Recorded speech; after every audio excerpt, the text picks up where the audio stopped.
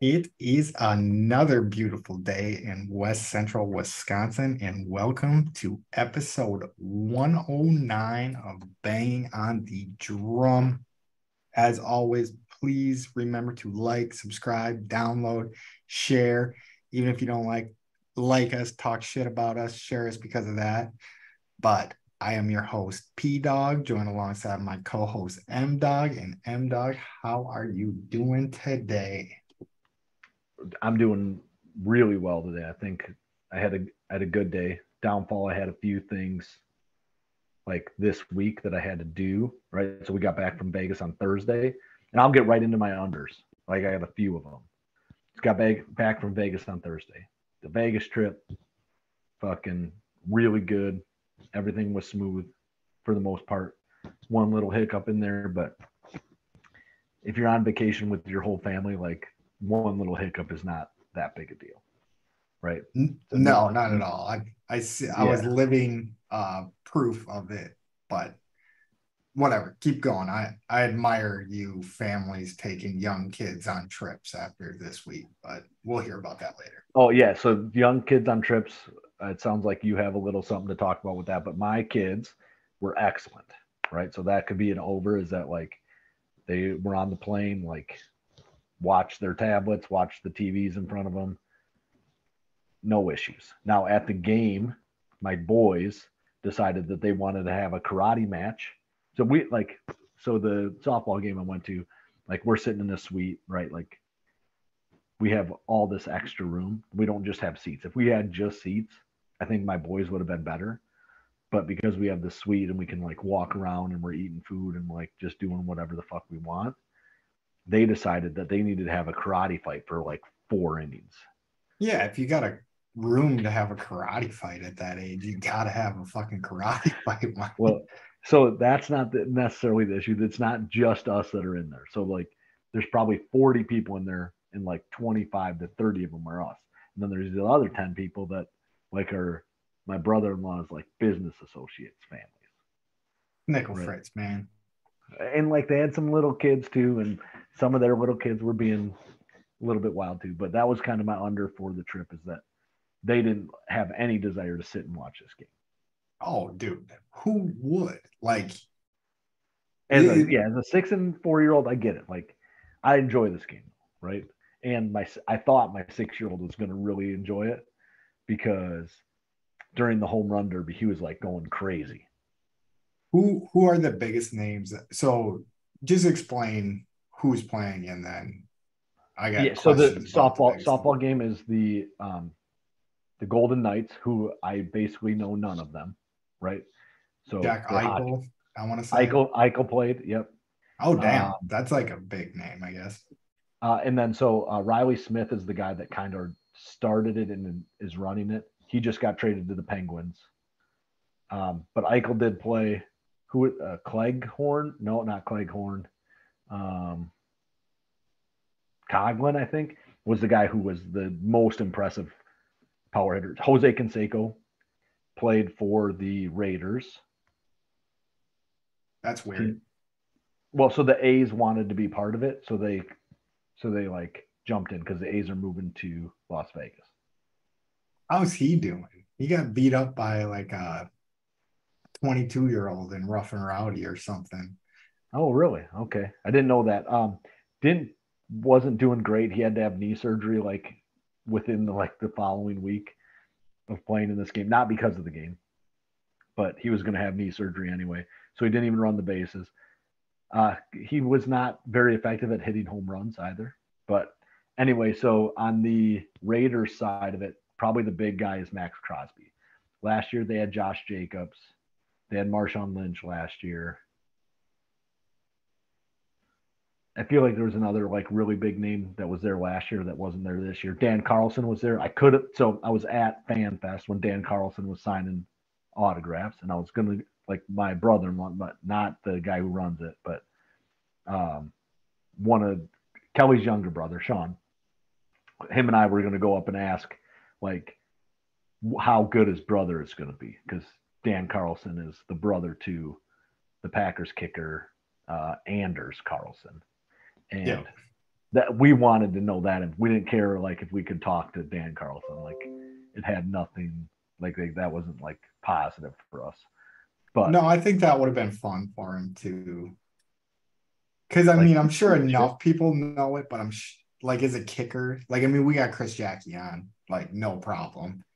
Probably just happy like somebody wants to who talk to him. who in reality is one of the best Packers kickers I remember. I mean, Longwell and Crosby are both very, very good. Like I'm going to give you that, but I'm putting Chris Jackie right there with those guys. I mean, we've had three, but Yeah, Brett that's our Conway. I mean, Brett Brett Conway's Conway had a bullshit. year, but Yeah. All right, and so I'll get into a couple other unders. So today I was maybe not a couple, maybe just one. I thought I had a couple, but today I was doing some stuff on the side of my house, and it's like always in the sun, this part of the house. And so some of my siding blew off, maybe like early this winter, blew up, and it was just kind of there. And then I haven't had any issues with it, but it's up, and I can see that it's up. And so I went up to like dick with that. Well, bees had built a nest underneath there, which is not necessarily ideal.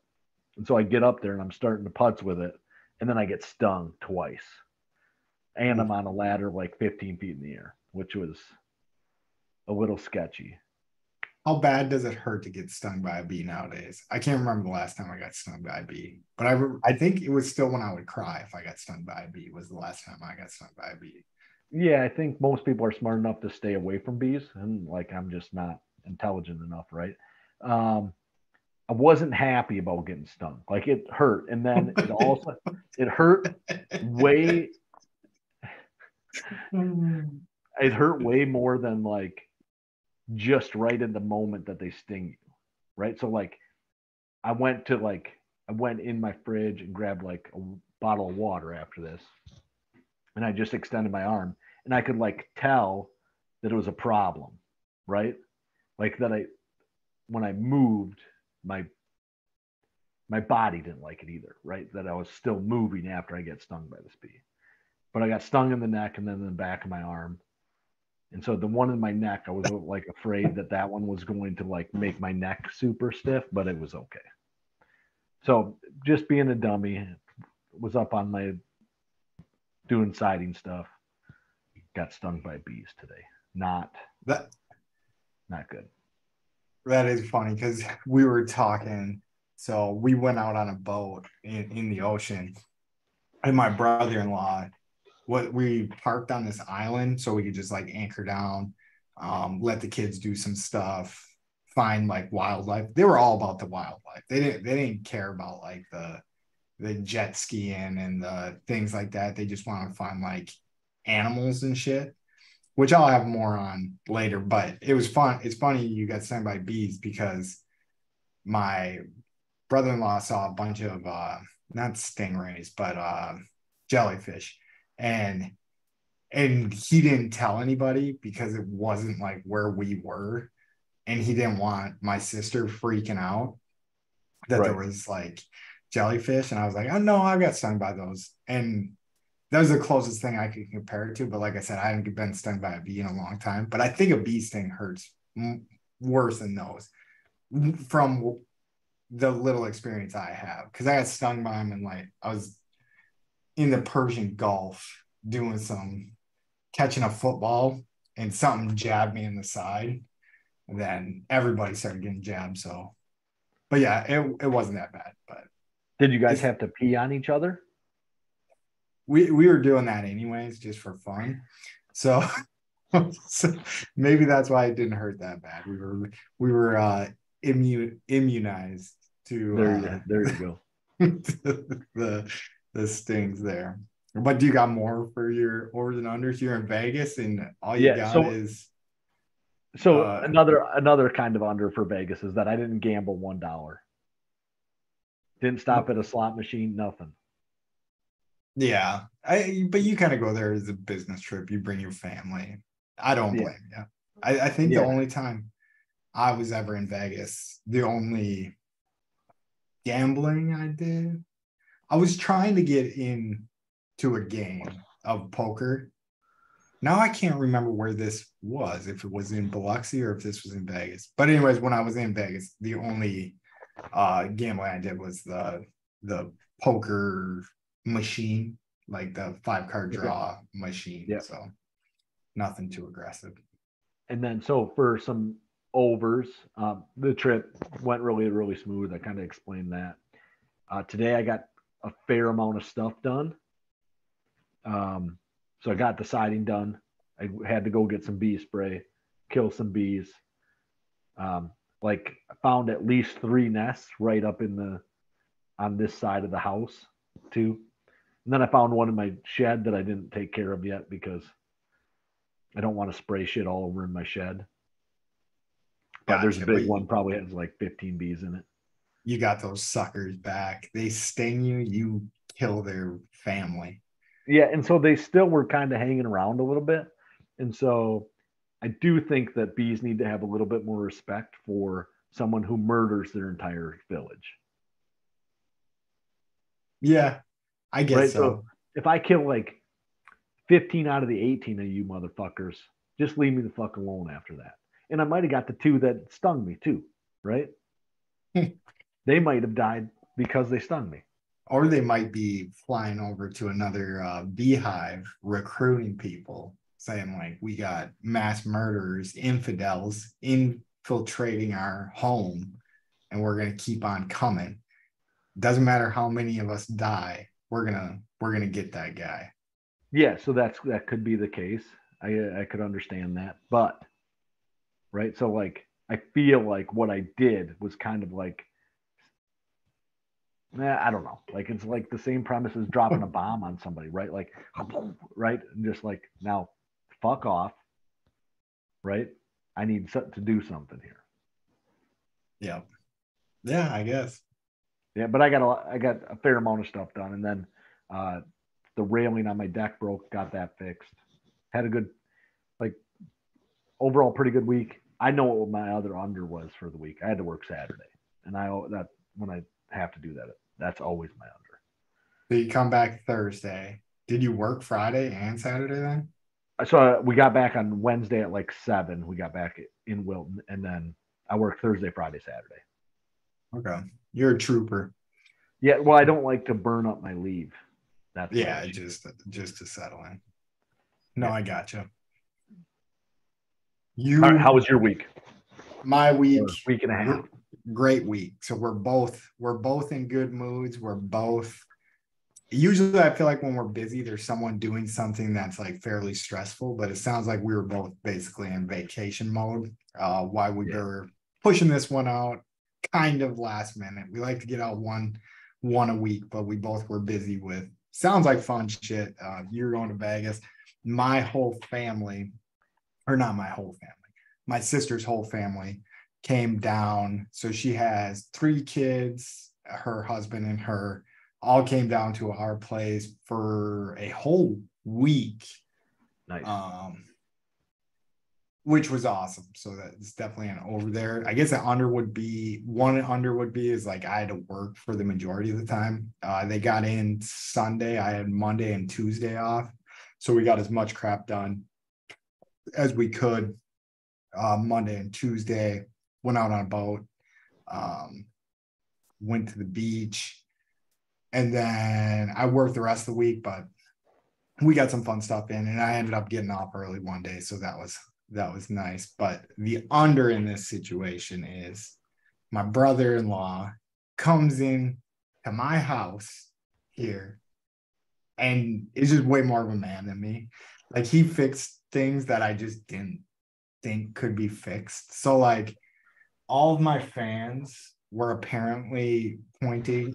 I forgot even that this was a thing that like fans could shoot up air or down air. Yeah, so they're So, pulling like the cool air up. Is that the idea, or pushing the hot air down? so we're getting them pushed down now to get the. So maybe he fixed it wrong if that's the No, concept no, behind it. I don't think so. I think that I mean it's definitely more comfortable, like cooler when they push down on you, right? Yeah, So yeah. And that's the goal, I would imagine. So he noticed that immediately, fixed all the fans in our house. So our landlord, I think I can talk shit about her on here. I'm fairly confident that she's not going to listen, but she'll like take like a year to fix anything. She's been telling us we're going to get this new mailbox. We didn't even ask for a new mailbox. She just like text me one day and she was like, I'm gonna get you guys a new mailbox. It's gonna look real good. Now I kind of feel bad talking shit about her. But anyways, this has been like 4 weeks. And like there's a new mailbox like laying on the ground next to our old mailbox. And I just don't really know, interesting. know what's going on there. But Are anyway, you she like supposed to put the mailbox in? I don't think so. Yeah, maybe I'm the one missing the point there. So I'm yeah, gonna buy good you a point. mailbox. Now you have to set it up. Yeah, that could be. But we had the door that needed to be changed and fixed. Like we wanted our bedroom door to have like a decent door, whatnot. The doors were like flipped backwards. He noticed that. He fixed how that was. But yeah, he was just What do you mean the doors were flipped backwards?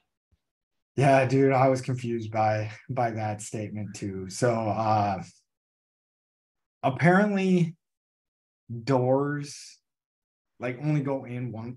So the catch on the door. So right, Okay, yep. If you like pushed the door, it would just open. Like you didn't have to twist. I got So you. he fixed that like very easily. I honestly didn't even know. I was just like, well, this door kind of sucks. Like It doesn't lock. yeah. And then like he's just switched the doorknobs from one room to another, which I thought I didn't even think of. Just a bunch of shit that I like didn't even think of that he made like way more convenient in like being there for 2-3 hours. Like just like, no, you He's can like, just do this. Like you can just do this. And then we go out to the beach or out on the boat. And like I was saying, we were chasing like wild animals. He caught like a big ass freaking crab just with his bare hands. And like this is just like the crabs in the movies that like if you get close to them, they like square up on you. Like it's like they draw guns and like get ready to pinch you and stuff. And he grabbed it, and the thing just pinched the shit out of him. But he's got a 3-year-old, an 8-year-old now, had a birthday, and a 14-year-old, and he wanted to make sure they all saw it. So this thing was just like clamping down on him, and you could tell it like hurt, and he was like, he waited for my wife to come see it, and he's like, "All right, guys, you guys all done seeing it?" like it wasn't like he let go because it was like hurting him. He just wanted to make sure everybody saw it before, right. Not like a show off move, but like to be like, "Hey, this is pretty cool. We like caught a crab with our bare hand." But yeah, so that was kind of funny. Part of the under, and you know, like that's my under. My week was pretty good, but another one is our little Jack Russell Terrier corgi, whatever mixed dog. My pal does not do well with manic energy around him. Like his job, like he's a work. Yeah, he's not good with kids. That's a long way of saying that but he's like a working dog, and his job is to like protect everybody and make sure like everybody's like settled in. So he's kind of a herd dog, right? Yeah, with the corgi in him. So like he likes stuff orderly. He likes like he'll even like do his blanket like in his bed a certain way before he'll lay on it. Yeah. So he's just like very needs stuff a certain way. And so he was decent with the 7-year-old, real like the 14-year-old he was like pals with, but the 3-year-old, he was, I think within the first 5 minutes he nipped his elbow. So then we were like, we were like, crap. Well, we're gonna have to do something about this. They're gonna be here for a week. So he would have to go like in and out of like muzzles like or just a muzzle. And he was very good about it. Like he didn't care. Like it looked like he was fairly comfortable with it on. Like he could lick, he could drink Yeah. water if he really wanted to with it on. So, um, But it's but still like, as a dog owner, it never makes you feel good, right?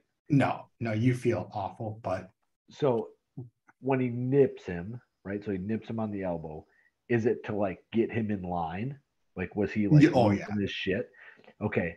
So I feel like I've heard of like herding dogs doing shit like that, right? mm-hmm. That like they try to like make sure that even like humans are where they're supposed to be. Like, so like if the kid's like running off in the wrong way, like they'll like try to herd them, right? Yeah, and that I mean that's exactly what it was. And uh yeah, I have a buddy with a Moody is the type of dog it's called. It's like a pretty rare dog, but it's like one of the best like herding dogs in the world. And this dude's like a big time runner. So uh he got this dog basically to run like With him. miles with Yeah. him, like at a very fast pace.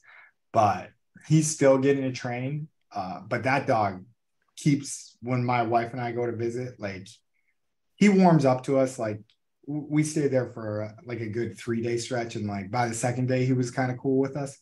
Um, but he would hurt us, like literally hurt us Oh, interesting. for the first whole day.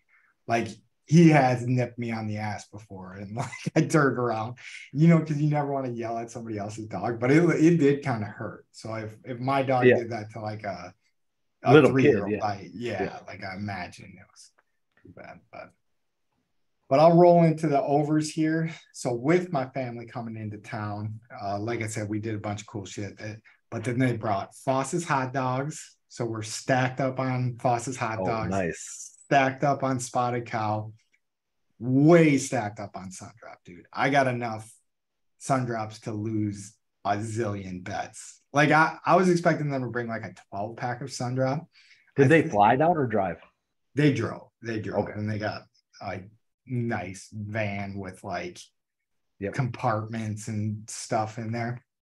Uh, they convinced my oldest nephew that Spotted Cow was illegal to transport over lines. So they had like stowaway compartments, and they were pretending to be like Like, alcohol uh, runners, yeah, like moonshiners or moonshiners. whatever. Yeah, so I thought that was pretty funny. And then, like I said, we caught crabs. And sure as shit, dude, we taken the boat out, and we're asking because we're not going to like where we normally go to is like a part. It's called Crab Island. It's kind of a party place, and I mean, with kids, it's just not Not really the ideal. place to be. But we didn't even think of that. I was actually thinking we were going to go out there, which is not here nor there. Long story short, within the first 5 minutes of driving the boat, we had a dolphin just playing with us, like right next to the boat. So that was just super sick with kids. And then we turned the boat towards it, um, and turned the boat off. Like obviously we weren't trying to like hit it or anything, but and then it just like swam right under our boat and like kind of like ripped around and like played with it.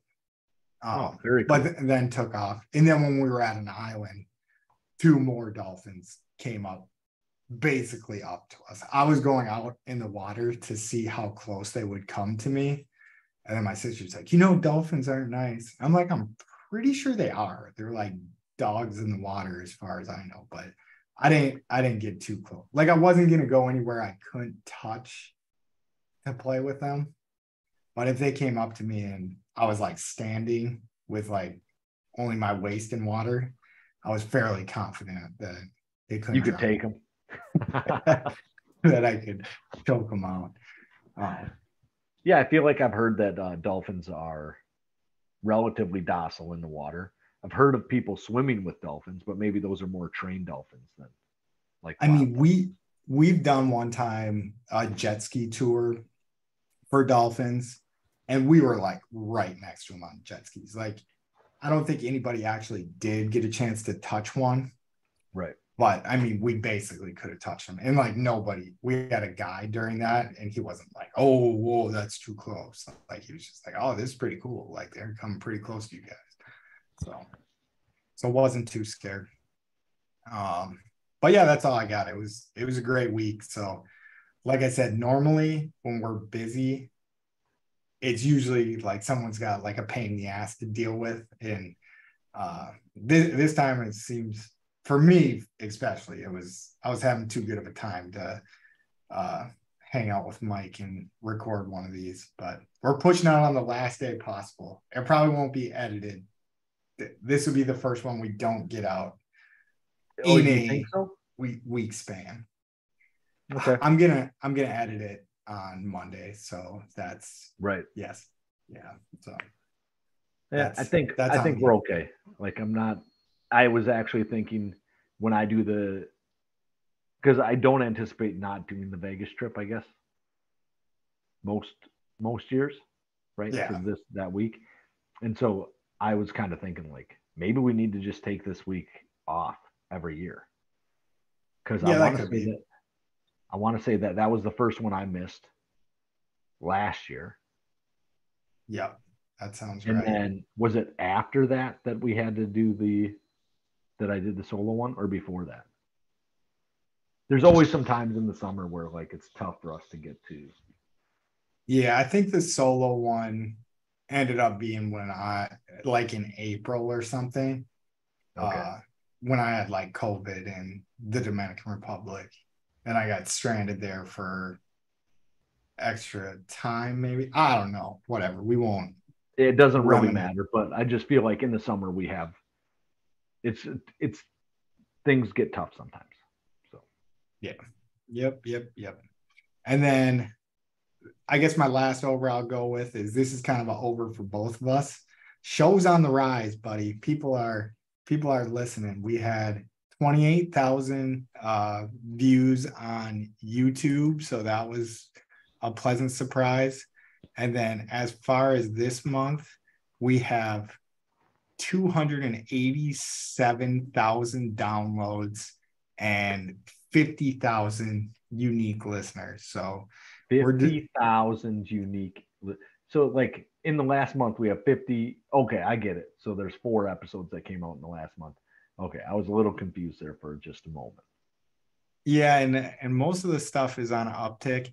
I'm looking at our stock right now. I wonder if I can do this. No, I'm not gonna mess stuff up just so our YouTube video can look cool. But yeah, our stock right now kind of it's very volatile. I think I would buy it though. So if you're out there, buy No, it. Tell don't your buy friends. volatile stocks. Bad idea.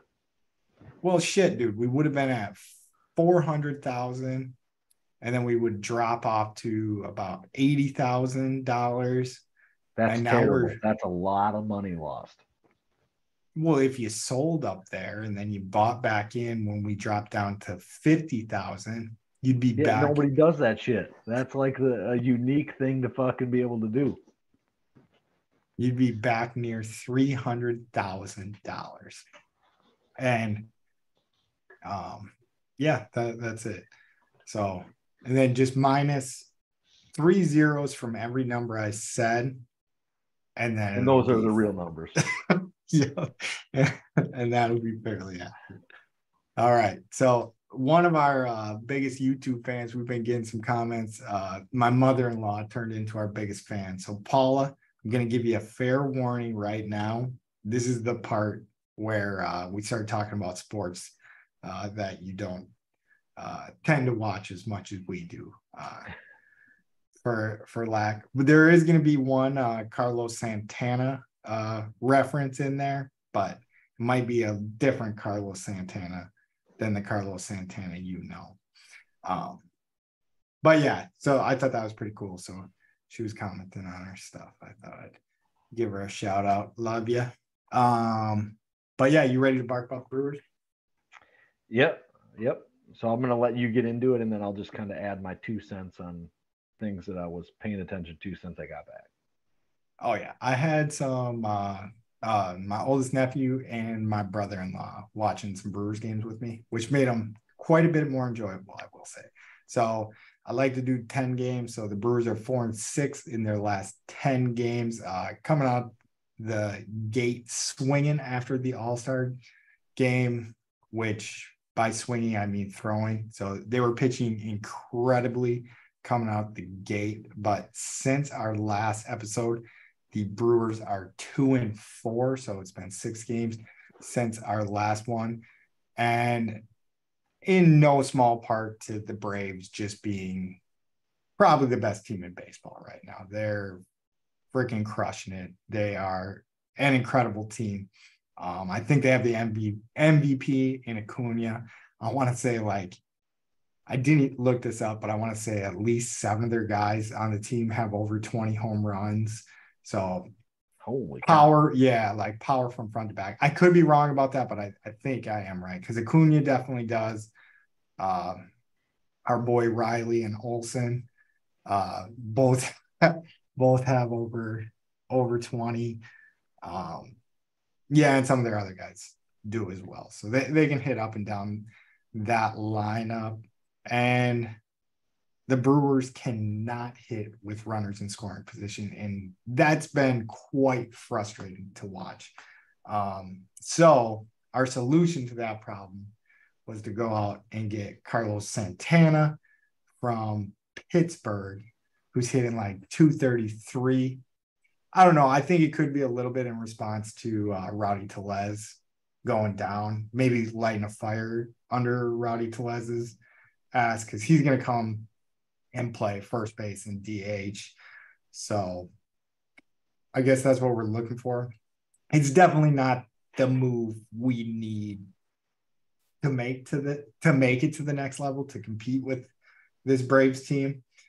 But I guess it is a move. And I really, really, really want it to work out just because I like the Carlos Santana puns. Like, because you know I'm talking about Santana. Yeah, I don't know that I knew that his Maria.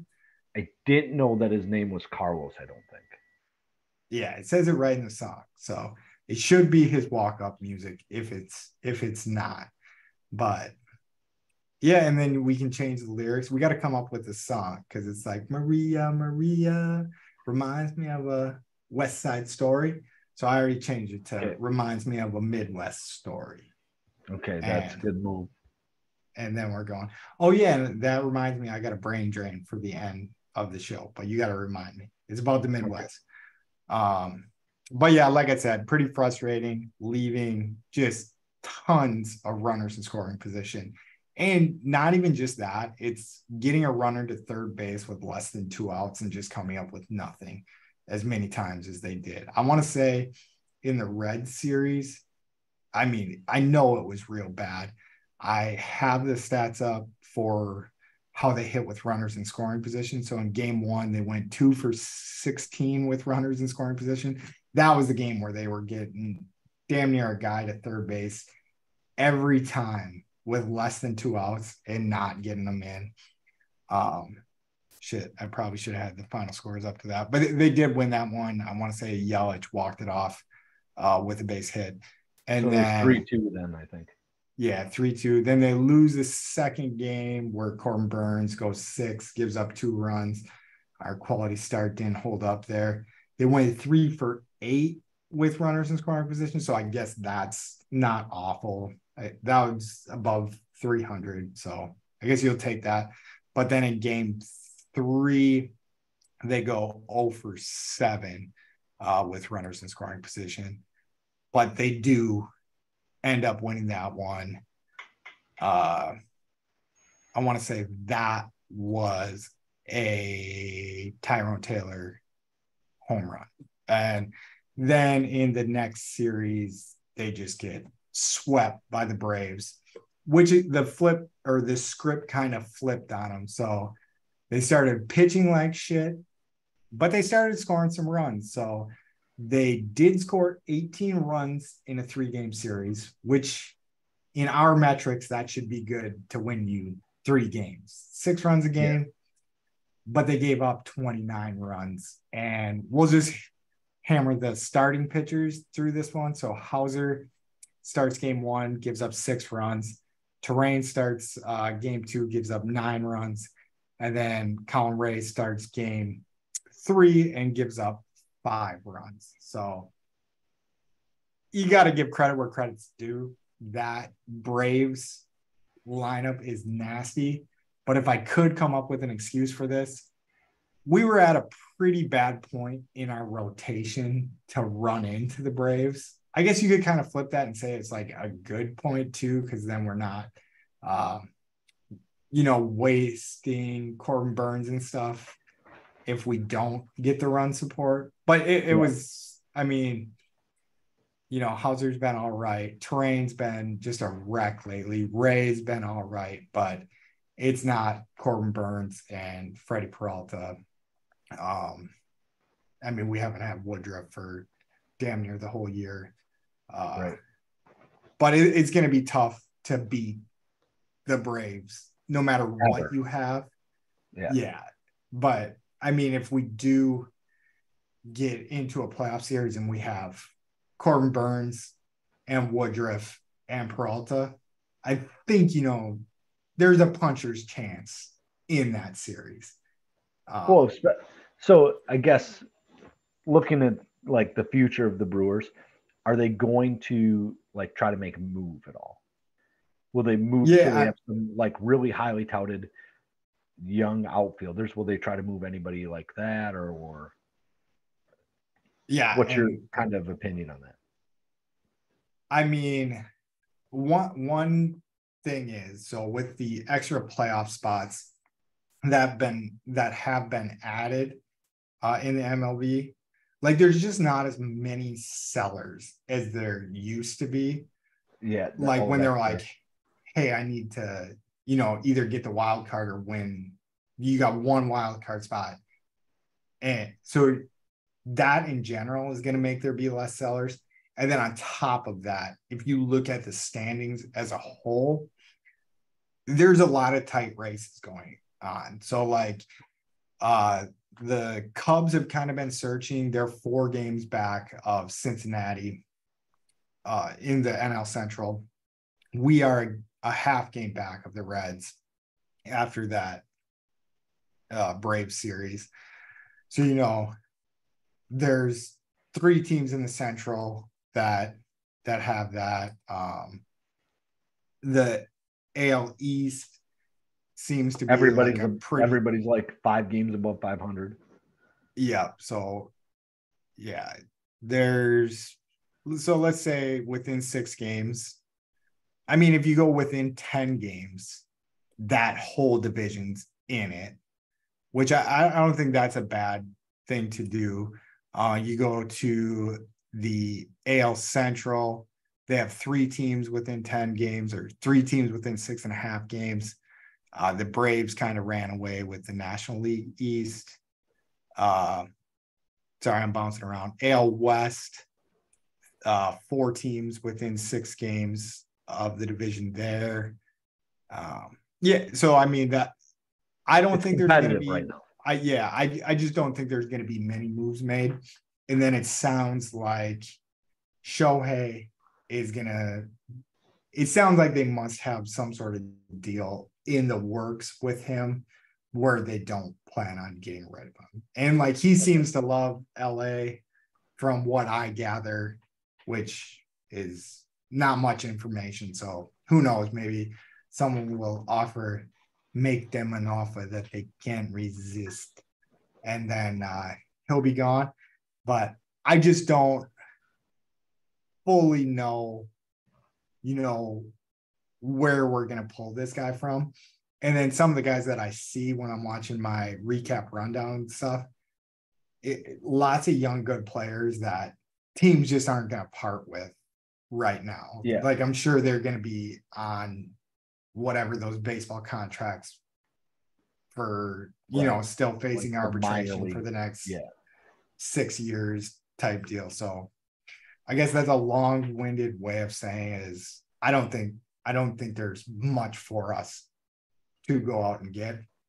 And on top of that, if we have to unload some of the stuff that we need to unload. I mean, we definitely need to unload a outfielder because we're going to have Yelich, Sal Frelick's been lighting the world on fire, whether it be defensively, offensively, since he's been up. We did ask him to come on the show before the season started, so give us credit there. I would just want credit for that. So give me credit for that. That was you. That was you that did that. I did not. I did not have the foresight there. So maybe we can try to get Jackson.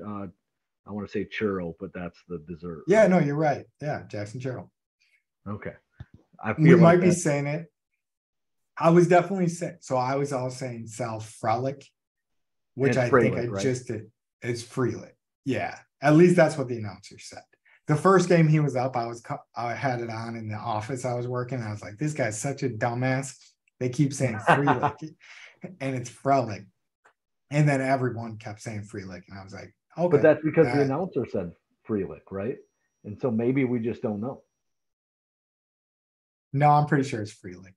There's definitely guys that they fucked up before, though. Like, yeah. And so should we go correct them like 4 years later? Should we keep saying it the way I say it and just hope we're right? No, I'm sure we're wrong, but that's not the point. Yeah. We can say it the way you said it. But Frelick, however you want to say it, has been a great addition in the call-up department. Sounds like Garrett Mitchell isn't going to be ready to play until like mid-September. But Garrett Mitchell came up last year and was lighting the world on fire. Honestly, I just hope I'm super wrong about this because I love the way the dude rolls. But Joey Wiemer he doesn't agree with me. Is he the odd man out? I would think so. Like I would be thinking that's the guy that you would be able to part ways with. And they don't, and he starts every day because he's an incredible center fielder. I have dumbly said I don't think he's like that much of an X factor in center field, but he must be. And I've seen him make incredible plays, incredible throws. And I've came around on his defense. I have seen him look like a dumbass in the outfield. I know that that's not me making something up, but I just don't think the juice is worth the squeeze if we get an outfield with Yelich playing the way he is, put Garrett Mitchell or Sal Frelick in center field, the way that they hit, the little bit that they've hit since they've been in the major leagues. I mean, both the guys probably have less than Frelick definitely has less than 50 games under his belt. I would say Mitchell probably still has less than 50 games under his belt. I could be wrong about that. And I'm trying to when Chiro, I don't think Chiro's, maybe he'll be a September call-up this year. I guess I would guess he probably would be he's a double-A guy though. Maybe not. Yeah. And I am hopefully going to see him next weekend. For real, he's gonna get time. Pushed up to AAA, just like when you get there. Yeah, exactly. That's what will happen. But so I guess I do have a question for you that has nothing to do with baseball. So you're going to see them. So you're in a different. Are you guys moving back to Jacksonville for the school year, or not Jacksonville? Maybe Tallahassee for the school year. Yeah. Yep. Okay, so you guys will be off the beach town and back in. Yeah. All right. Yeah. I should have asked you that when you were like talking about your vacations and stuff, but no. All good. I thought that was the thing, and then I was like, well, maybe they are there long term if she's buying a new mailbox and like all this other bullshit. But no, we'll be back in Tallahassee. But I'm getting back on the Brewers here. After getting swept by the Braves, let's go to the good news that we have. Woodruff is making a rehab start in Nashville Tuesday. Brian Anderson, who I know struggled a little bit, but he's going to be getting a rehab start sometime this week in Nashville as well. And then Wade Miley will be reinstated from the 15-day DL, and he's going to start in Washington on Wednesday. And that being said, is we get to go from playing the Braves to playing Washington, Pittsburgh, Colorado, and the White Sox. So, like I said, the league has been pretty competitive, and it is baseball, but those are 3-4 series until we get to Los Angeles, until we get to the Dodgers, that we could go on a pretty good run here. Yeah. So that is good. But that is all I got for barking about the Brewers. You got any questions? Feel like no, encompassing it. The thing that I saw is that, right? So out of, I think last Friday we started playing the Braves, had one series from like probably Monday through Wednesday, and then this Friday we started playing the Braves again, and that's just a super rough stretch. And the in between there was Cincinnati, the division leader, who we've played well against all year. I'm not. Yeah, I want to say the season, and they said it at the end of the game, but I want to say we're like 14-4. Yeah, we've been whooping the shit out of Cincinnati all year, and that might have been the last series with them for the season, or maybe one more. So we're going to end up winning that series. Yeah, no, that's the last time we see the Reds all year. We're done with them. And so I actually don't like. I think we went 1-5 against the Braves, but the Braves are pretty easily the best team in the NL, I think, and so I'm not overly concerned about that record when it comes to like whether we can make the playoffs or whether we can make a push to go even kind of deep in the playoffs. And then without at least one for sure playoff starter, right? And then Wade Miley's out. I wouldn't ever imagine that the three guys, I guess Hauser would be a guy that we push out, roll out against him. Yeah. I mean, he's gonna if he's not starting in a game in the playoffs, he's going to be pitching in a game in the playoffs, right? He might not start, but he'll pitch. He'll be in the bullpen. We'll use him. But the other two, I don't know if would even get used.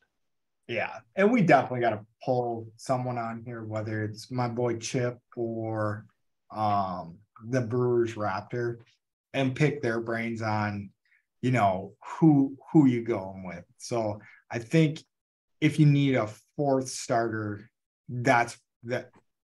Granted, no one gets injured again. If you need a fourth starter, who you going with? Because I think it's pretty easily your three that you're going with right now is going to be Burns, Woodruff, Peralta, if Woodruff comes back all right. And then you get to choose between Miley, Hauser, and Ray for your fourth starter, if you need a fourth starter in that situation. And I think Freddie Peralta could maybe ride the fence with that. From what I've been seeing, he's been pitching pretty damn well lately. So it looks like he's going to be the third guy in there. I guess he's 6-8 on the season, 4.46 ERA. Does it give me like a game? So his last few games. So he did get shelled against the Braves in the last series, but so maybe everybody's just getting fucking shelled against the Braves. Well, so I mean, the Braves offense is extremely good, and if you're not really on your P's and Q's, they're going to get you. That's the way it goes.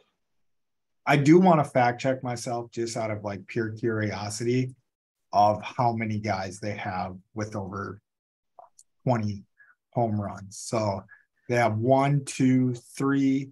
Matt Olson has hit 35.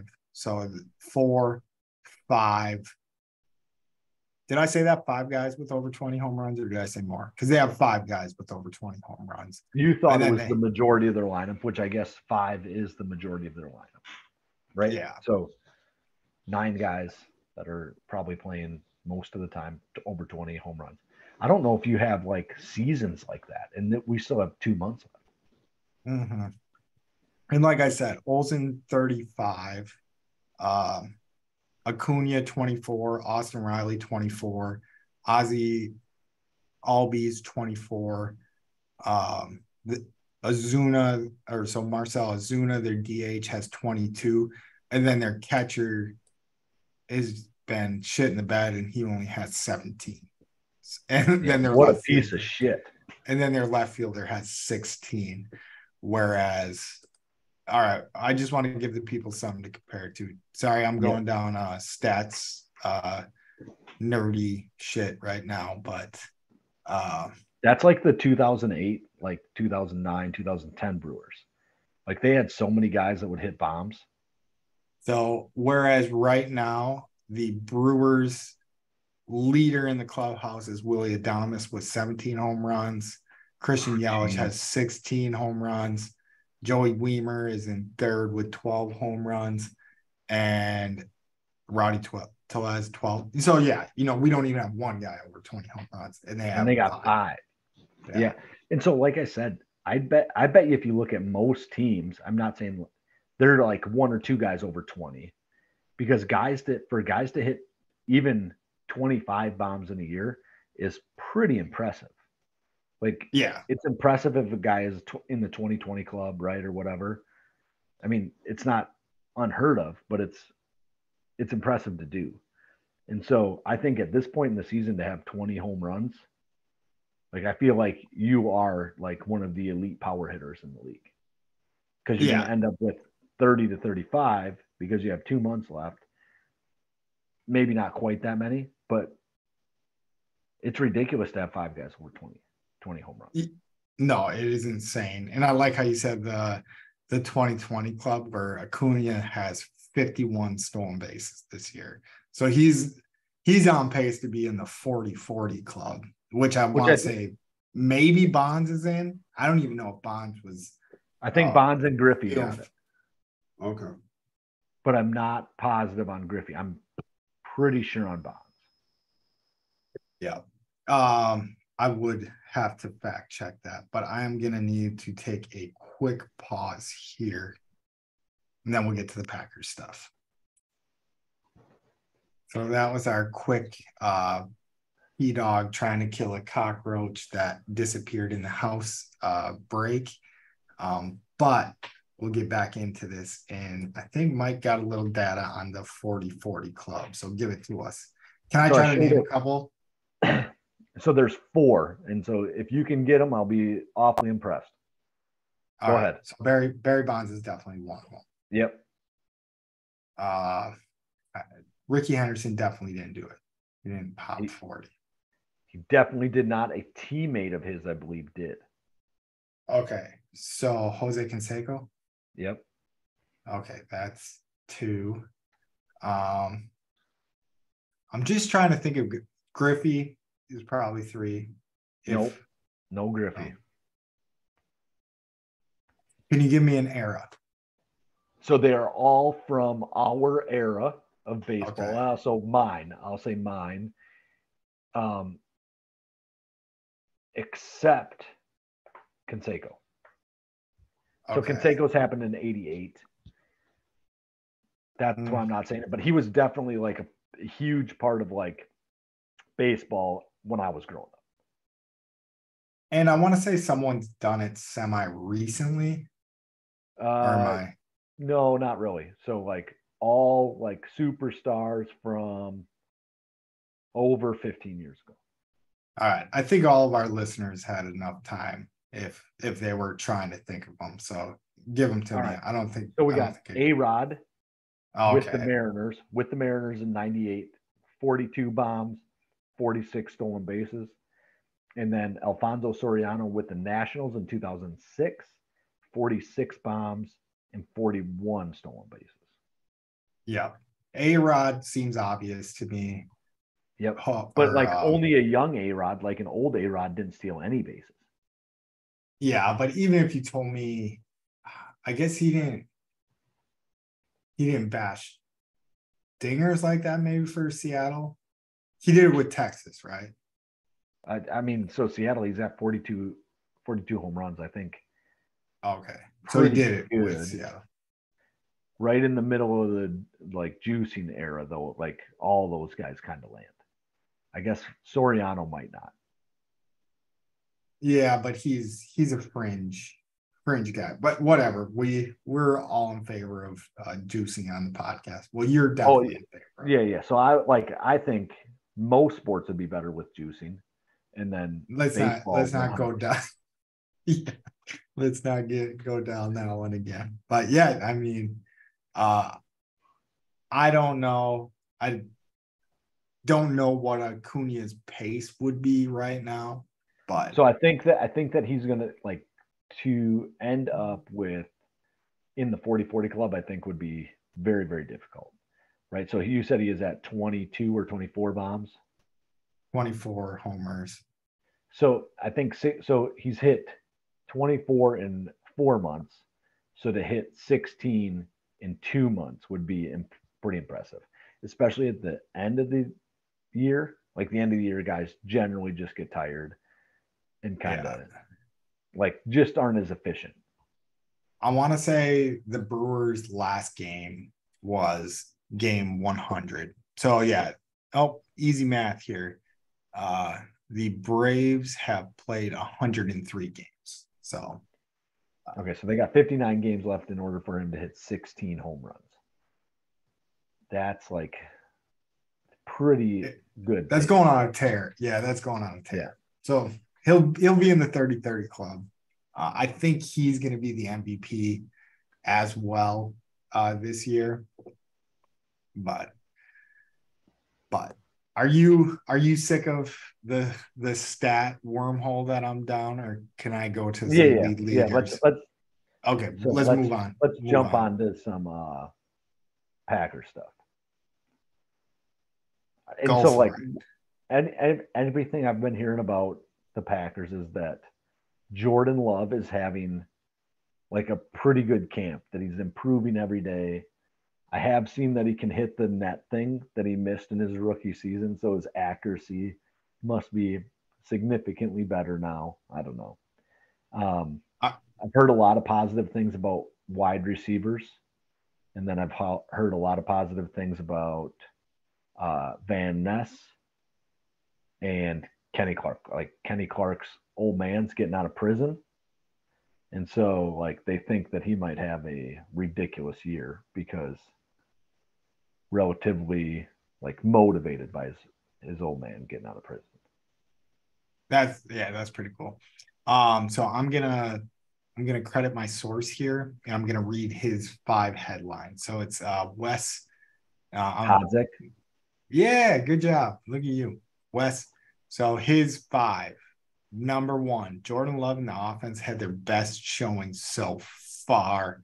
Love goes 16 of 22 on passes during team periods while leading the offense to the 1 yard line for the end of half for a field goal. Need to punch that in for a touchdown. Yeah, get your Then I'll shit be impressed. together, Love. Quay Walker's offseason centered on self-improvement. So nice to get Quay Walker even better than he already was in his rookie year. Number 3, the Packers haven't been shy about giving Lucas Van Ness everything he can handle. So kind of to what you said, looks like they're throwing the whole book at him. He's doing all right with it. Defense won competition period again, evidently, it says. And then the Are they last not one, letting Barry call plays, or what's the deal? How can they win if Barry's calling plays? wait, say that again. If Joe Barry is calling plays, how are we winning anything? The defense? Yeah, are Or, they letting like an intern do it for the training oh, periods or I what? get what you're saying. I get the joke now. Yeah. My I actually football, don't hate Joe Barry that much, yeah, but like yeah. he My, definitely has some weird tendencies. my football brain needed to get turned back on. I thought you were calling out the offensive coordinator, but you were calling out the defensive coordinator. Gotcha. Old Barry. All right. And then the last one, the Packers are off Sunday and then go on to pads. So it sounds like Monday they're putting the pads on. So And really nothing means anything right now because they haven't even been playing in pads. exactly. Yeah. But yeah, looking at just like the projected starters and stuff that I was seeing on ESPN today, it's our wide receivers. I think that's where it looks like our offensive line is good. Our defense is good. So I think we got two big holes I shouldn't say two, because I think really all of our skill positions are a hole, except for Aaron Jones. I think everybody else is like unproven at the very least. I don't think we have any skill position players that I feel like, oh my God, these guys are going to light up the world, except for Aaron Jones. I think Aaron Jones, if you wanted to give him the ball 40 times a game, I'd be like, all right, I get it. Everybody else can't function right now, right? And then I think our safeties are a problem. But I think our big concern is wide receivers and safeties. I think Love is a concern with the fact that he's a first-year quarterback, right? Like it's going to be his first year really playing. So that's going to be a concern. And you'd like to have him surrounded with veteran wide receivers rather than rookies and second-year guys. But we have what we have, and hopefully they're going to grow up together and be dominant long-term. And is it like clear cut that I might have missed this and you might have brought this up, but Mason Crosby's gone. Anders Carlson is definitely our place kicker. Who I don't know for sure. I feel like Crosby signed somewhere, but I could be wrong. Yeah. So yeah, then the kicking position is going to be a question mark again. Oh yeah, yeah, which is really a question mark for the first time in really a long time. Yeah, because at least you knew who was kicking. It does sound like there is a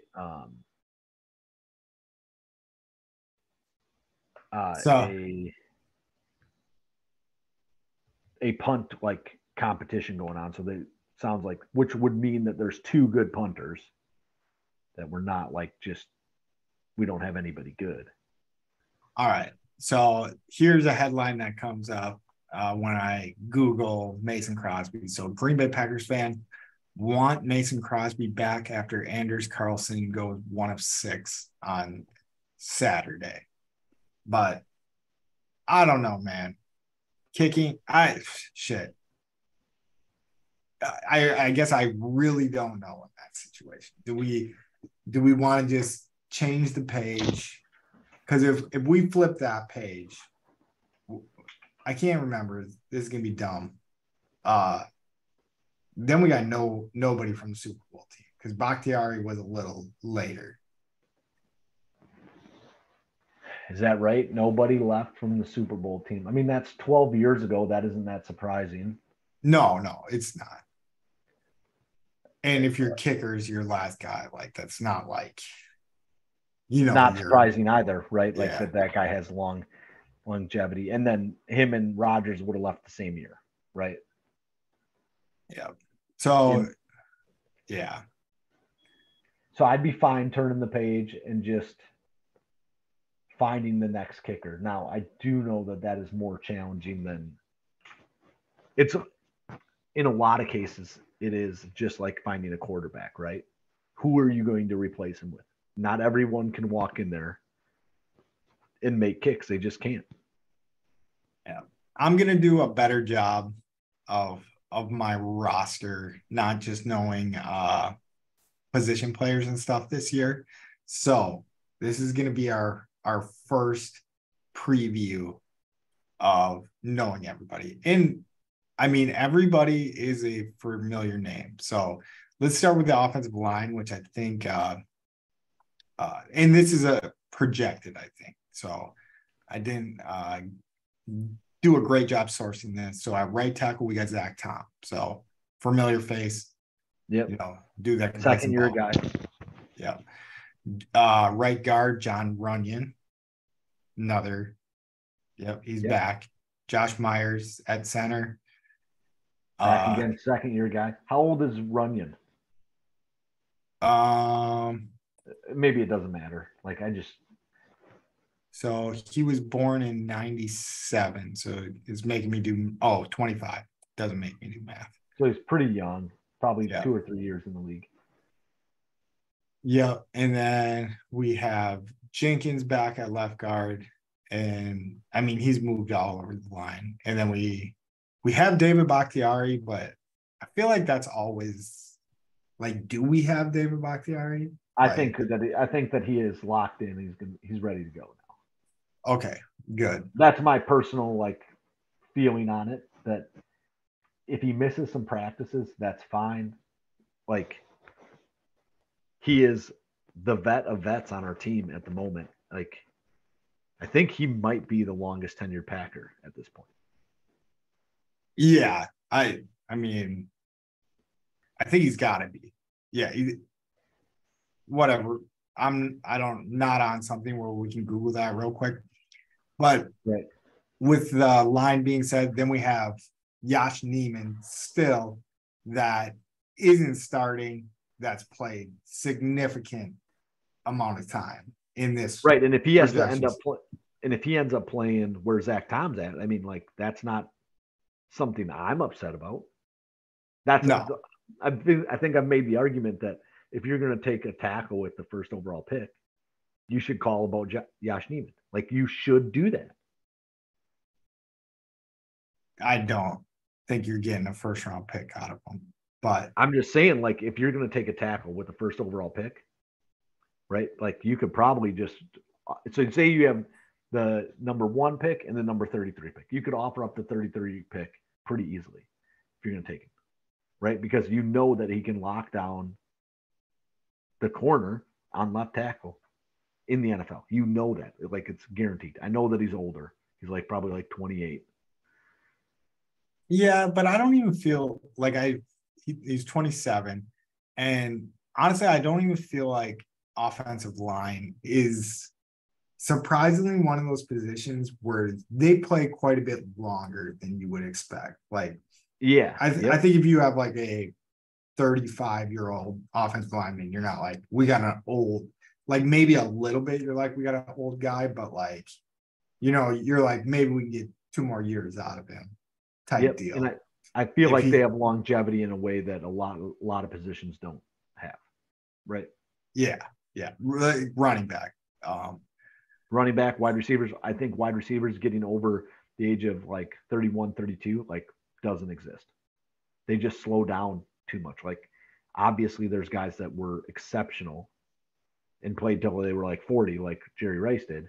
But for the most part, I think you get it 34, 35, 36, you start losing a step from when you were 22, and it just matters.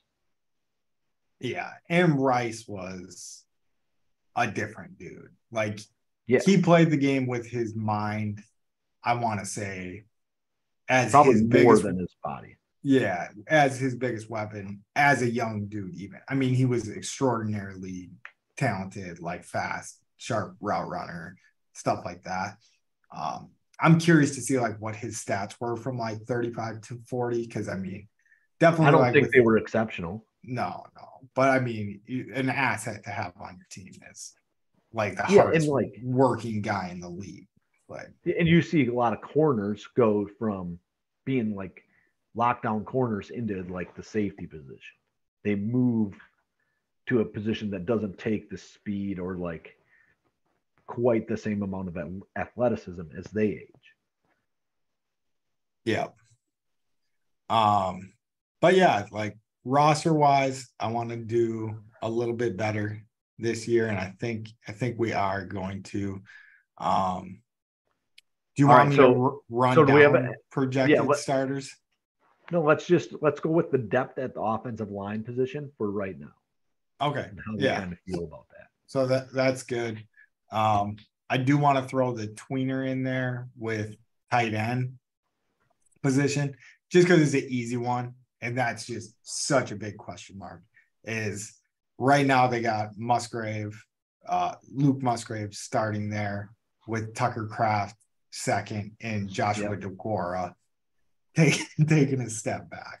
That was one of my bold predictions. But I think DeGuara is going to play more of like a fullback role.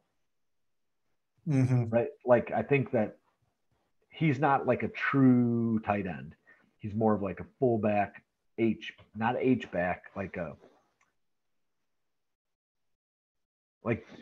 not necessarily a tight end is what I'm saying. Like a guy that lines up in the backfield more than he does on the line.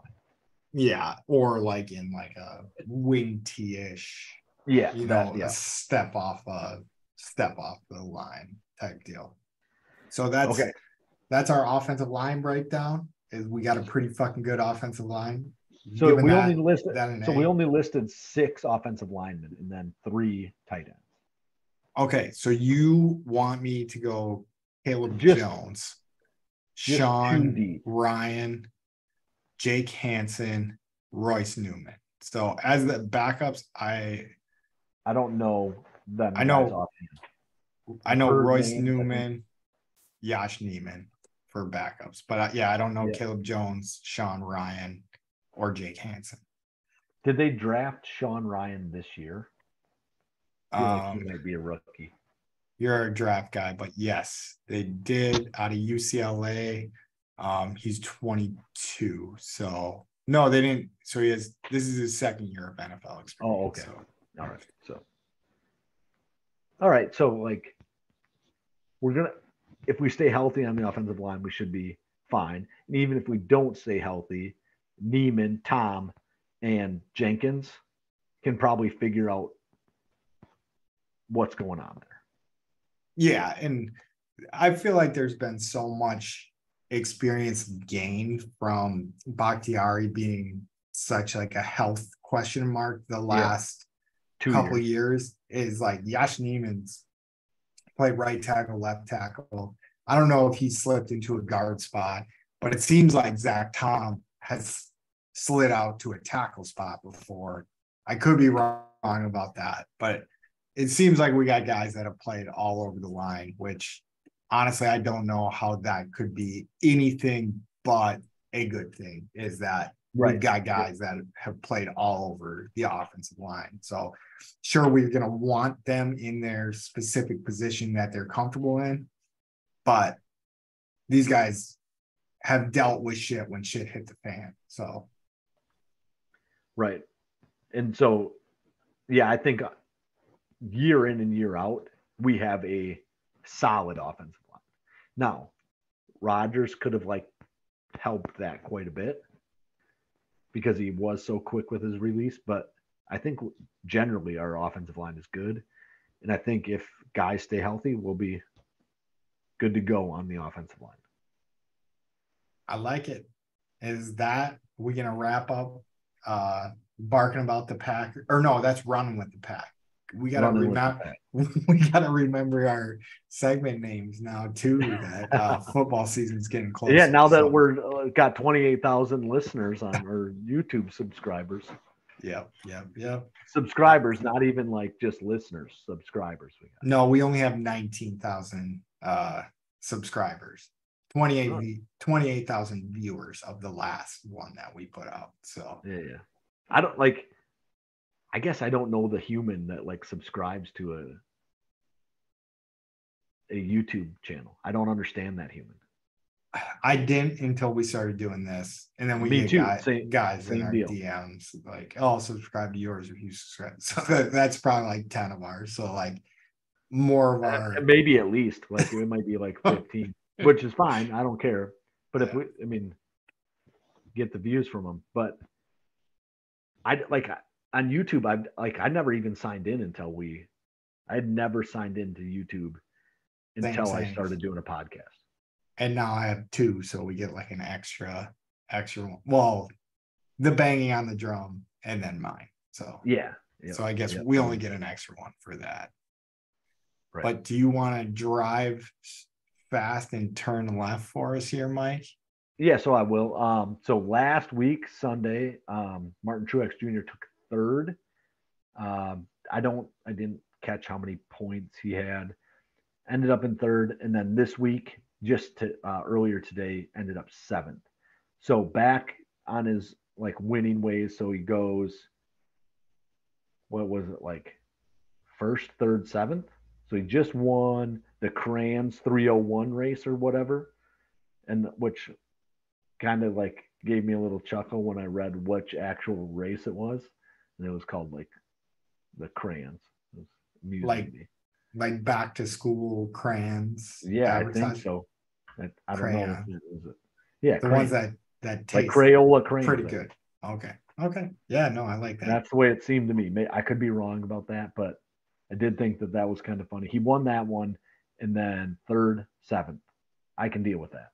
Yeah. So he's got 744 points, which he's leading the Cup Series in points, but we need to get that one more. We need to catch checkers one more time to catch that boy, William Byron, that has been catching the most checkers this year. He's won 4 races. We've won 3 races. I'm going to start using 3, but we're tied in top 5 finishes with 8. And then we have more top 10 finishes with 12 to William Byron's 11. So we have one more top 10 finish than him. Kyle Busch is nipping at our heels a little bit, but honestly, the next closest guy in points is Denny Hamlin, but he needs to get a race. Whatever. I'm not gonna overanalyze this. I start seeing numbers. I must like numbers a little bit. So, Like I must have that baseball number thing in there because so Denny Hamlin just won a race last weekend. The okay. one Truex got third, and he just won.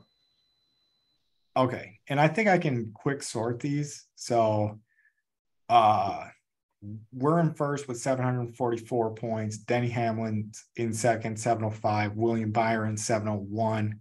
So, I mean, we're 39 points ahead of the closest person. And we still don't know what a point is.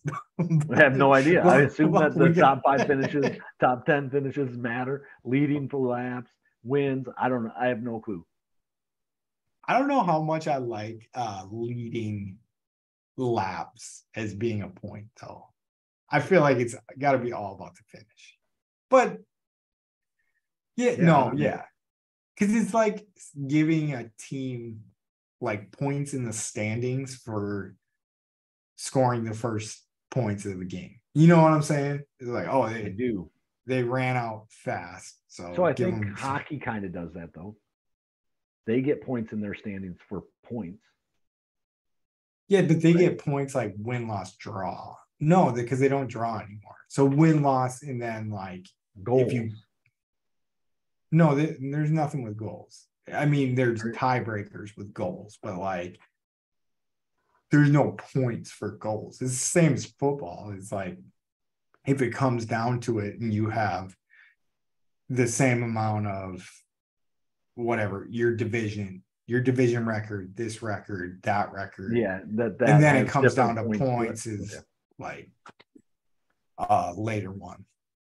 But are you ready for my brain drain? I am excited about a brain drain here. So I keep hitting that we have Santana on our team now, just like the singer. And I'm changing the lyrics from Maria Maria, reminds me of West Side Story, to Dinger Dinger, reminds me of a Midwest Story. Dinger Dinger. Huh, okay. I like it. Dinger Dinger. Reminds me of a Midwest Story. But anyway, isn't there the score the scorekeeper girl that is at all the Brewer games that like it could be that? What's her name? Front row Amy. Well, it could just be Amy, right? Amy. Remind me of them. But do you know why the Midwest is called the Midwest? Nope. I can't say that I have like a real answer. I just assume that it's between the East and the West. And so it's the middle of the West. All right. So I know there's a lot of people out there, me included, because when I was making up my song, it made me think about the Midwest again, and that it's kind of like a stupid name for a large portion of the country. So let me look at this map for you guys real quick. So the Midwest contains Ohio, Michigan, Wisconsin, Minnesota, North Dakota, South Dakota, Nebraska, Kansas, Missouri, Illinois, Indiana. Okay. So Kansas is, yeah, I guess I'll give it that. See, and that's like where I think the dispute is, because I think when you get out to the West, like I feel like Colorado is like the most misplaced state. Like, not say if you're like filling out stuff, but we've went over it before. It's like it's kind of south-ish, like it's central. I think part of Colorado is definitely south. Yeah, I mean, if you're touching New Mexico and Arizona, like yeah, yep. whatever it gets. But I think I'm gonna call this one, instead of the brain drain today, as if you didn't know, now you know, sucker. So in the 1850s, Americans tried to grapple with those new territories and settled on Middle West because the territory sat between the southwest of Oklahoma and Texas and the northwest of the Dakota Territory. That is, Americans understood the Midwest as a place west of the Mississippi, but between north and south. Did that make sense at all? Because it didn't make sense to me. Nope. So, I mean, so if you're including Illinois, I mean, even Wisconsin, right? So we fall east of the Mississippi. Yeah. Right? So Indiana. That is, Ohio, Americans Michigan. understood the Midwest as a place west of the Mississippi, but between north and south. Which, I don't know, man. So, I actually think the Midwest, I think that a good way to describe the Midwest would be the northern half of the United States that falls between the Appalachian Mountains. And the Rockies. And the Rockies, I'm sorry. Right. So between the mountains, right? So east of the Appalachians is all the eastern United States, and the West Appalachians, or the Rockies. West of the Rockies is all the West, from like Colorado all the way out to the coast. Okay. And so because the Appalachian Mountains run through like Pennsylvania, even though it's on the east side, they fall in the east. And then everything coming this way from Pennsylvania is Midwest. So, right, that's like Ohio, Indiana, Michigan. Okay, so I'm kind of zoning out on you a little bit. Can you reiterate that one more time? Okay, so the Midwest falls between the Appalachian Mountains and the Rocky Mountains. And then it falls in the northern half of the United States. Yeah, so, no, that's a good cut of what it actually is. Yeah. And I'll give it's whatever the Missouri Compromise was, right? So Missouri is in the north because that latitude line. The right? Mason-Dixon? Yeah, they fall above that. So they couldn't have slaves. And then below that to the south, they could not, or they could have slaves and then they could not. And so that's the differentiate for me between north and south in the United States. Okay. It's Yeah, slave maybe owning it's versus non-slave owning states in like the 1850s. yeah. I don't know. I just think it needs to be redrawn a little bit. But what do you consider Kentucky? South, I would assume. And Kentucky is damn near parallel with Colorado.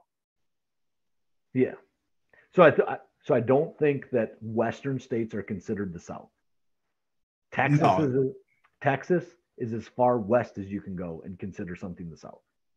you're doing good. It's like you're looking at this picture. I All am right. not. I am not.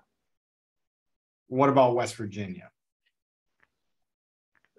I feel like they're actually relatively far north, right? But I assume that they fall in the South. They are Where, also in the South, and but also they shouldn't be in the South because I believe, if I remember my U.S. history correctly, that the reason we even have West Virginia and not just Virginia is because they seceded from Virginia because they didn't want to own slaves. okay.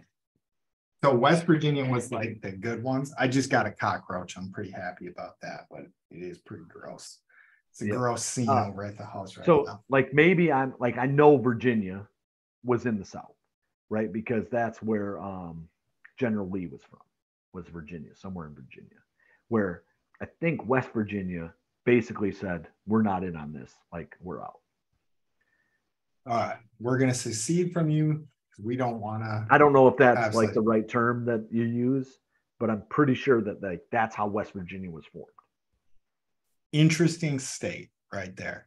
So, if you had to say what your most underrated state is, or what would it be? Or what's your best? What do you think the best state off the top of your head is, other than Wisconsin? That's easy 1-1. Yeah, that one, like, no doubt, it's Wisconsin, right? I don't know. Like, I don't ever really consider anything else in the Midwest to be like anywhere near on par with Wisconsin, even though they're all essentially the same. Like, I don't consider them to be this like anywhere near us. Yeah, I think you got I'm so. I'm in general, I'm dismissive of the South, right? Like I just assume that they're not good. The West, I feel like, for the most part, are kind of um, like yuppies, like people who just think that they're better. I think if I wanted to move to a state, If we were like not international, I but guess I like think that nah. about the Northeast too, is that they think they're better than me. Yeah, so the Northeast, I would say, doesn't appeal to me at all, but I could find Maybe space everywhere else. like Maine. I think It's I could probably deal in Maine. sweet. Yeah. Yeah, I think I can deal in Maine. Um, in the Northeast, that'd probably be it. Western Pennsylvania might be okay, which is more like nothingness, right? Things that I like. I don't know. Maybe I'm gonna go with like a mountain city in like Montana or Idaho. I think Oh, Wyoming, maybe okay. And one I of those would, three states. I think is where I would settle out. Is go west. I'd I end up think, west. yeah, I think the South is very underrated. I I, think you're probably right, and I know in my mind that I shouldn't judge them quite the way that I do. and North Carolina might Ooh, be yeah. the best state. You got mountains, you got ocean, you got everything, like beautiful mountains as well, to boot. So if I had to pick one from each place, I think I would go North Carolina in the South, Wisconsin in the Midwest. Probably go with you with Maine in the Northeast, because if you're gonna make it suck, like at least have some lobster. Um, yeah, and I like your Wyoming or Montana pick because I think Colorado gets too much play. Like Colorado is on everybody's radar as a very cool state. But I Yep. think your Wyoming is probably just as beautiful, if not more beautiful, with less and people. with less people. And I think that covers it. Like that's all. Yeah, and I did make it to Utah this last week too. So I went through Nevada, and then you drive north to Arizona from Nevada, and then into Utah, which was very weird, I thought.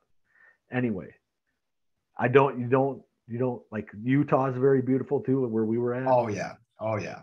Utah's underrated. But That's a like good underrated they state. don't sell real beer. Like 3.2 or 4% beer is like the highest you can get. Yeah, that does knock them down a peg for sure. Yeah, so like I think I can buy beer, like real beer, wherever I go, right? Like I can buy like 14% alcohol beer in a grocery store. It doesn't even tell me, right? It's not even like a thing. Yeah, this stuff will make 14% you. is really, really high, right? But Yeah, this stuff will make you crap your pants if you drink but like 10 of I them. I go to Minnesota and I can't even buy real beer in a grocery store, right? So they only sell 3.2 beer in grocery stores. So I think there's probably some laws in these places that I would not enjoy. Oh yeah, I just found out in Florida, which probably has to be the skydiving capital. Maybe not, but I would assume it's one of the better places to skydive in our country, and it's illegal for women to skydive in Florida. I mean, they don't enforce it, but it is. Did It's they like like one of those laws. just recently pass this law, or is this like an ancient law? You would think like with some of the shit that's getting passed down in Florida right now, but no. But anyways, do you got any more with the brain drain? We'll stop getting too political. So I could give us a brain drain, something that I've recently discovered on my computer that has like made my life better. Right? It's like more of a trick. It's not like so this isn't brain drain. This is if you didn't know, now you know, sucker. Oh yeah. So now this might be good for that. So the Windows key on a PC, and then you hit over when you're in like, and it splits your screen in half. You hit the left arrow. So this is something I recently discovered, and now I essentially have 4 screens in my work computer instead of just 2, and that I really enjoy. Oh yeah, you're living. I mean, you just caught up, but yeah, that's what I do. That's what I've been doing our whole podcast, is breaking my screen into 4 screens. Okay. I got you on the right. I got our notes on the left of the right screen, and then I got 2 screens up on my other screen. And this is one I don't use as much, but this is another little like trick that came in like the same time. And I don't use this one, but at work, like it can be helpful where I can switch desktops. I think it's like a task key. And I can't remember which key that was, like which ones I got to hit in order to get there. But like you can have a whole different desktop. So you can have all your stuff running on one desktop and then have like a completely different desktop, which doesn't have any of your anything that's running for your like your internet, even on that. Like it doesn't pull up at all. Ooh, and so I might need to figure that out. I might have to Google that. Right. And so it's like a like desktop to desktop. Like so it'd be like almost like starting up a whole new computer and running it over on this side. Or not even on the side, but it like changes out your whole thing. So everything in the background is kind of like hidden or whatever. Yeah, and then you can pull up. I found that in the same like thing too. And so, but that one I don't use as much, but. And if you didn't know, now you know, sucker. All right. I think that will wrap up our show. As always, thank you for the support. We love you guys. We appreciate that. Like, subscribe, download, share. Like I said, even if you don't like us, talk shit about us, share us, because then we look at these little numbers and we feel kind of good about ourselves. And our numbers are going up. So hop on this train now. Yeah. So like if you're not on this train, before September, you can't say you were here from the beginning.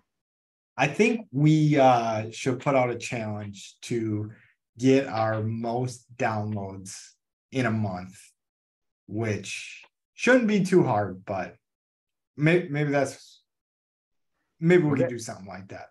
But So that's a challenge for us or a challenge for other people, or like what's the end goal and what's the like for the why are people who consider us, like the people in there, but whatever. We'll figure that out next week. Yep. We'll forget about that before next week. Oh, for sure. All right, take us home, Mike.